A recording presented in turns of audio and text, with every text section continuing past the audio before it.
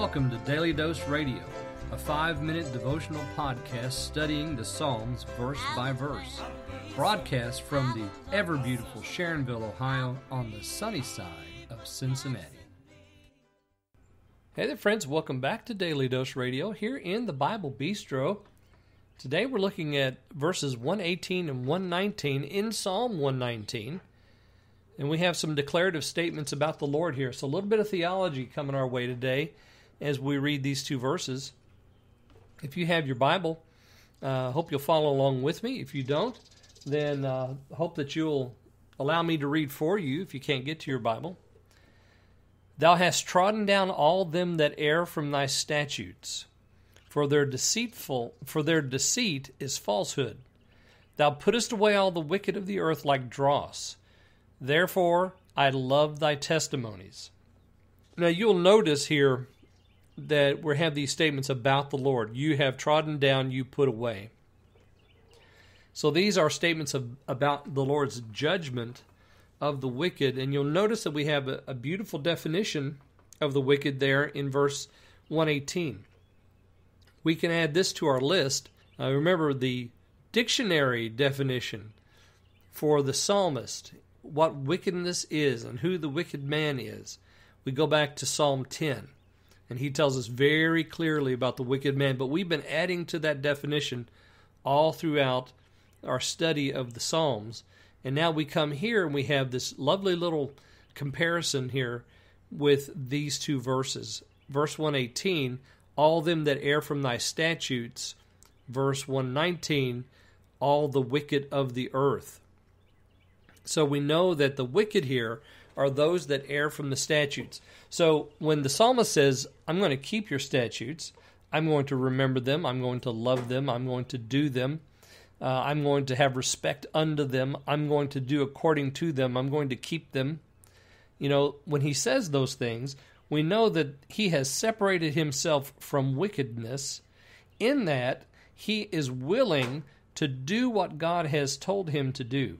But those that err from thy statutes, that is, willingly walk away, those people are trodden down.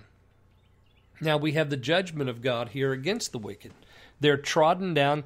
Mason Neal says that this statement, to be trodden down, means that God takes them lightly and actually just casts them out into the roadway so that they can be trodden underfoot, under his feet.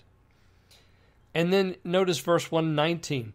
You put away all the wicked of the earth like dross. Well, what's dross? Where does dross come from? Dross is something that happens in the smelter.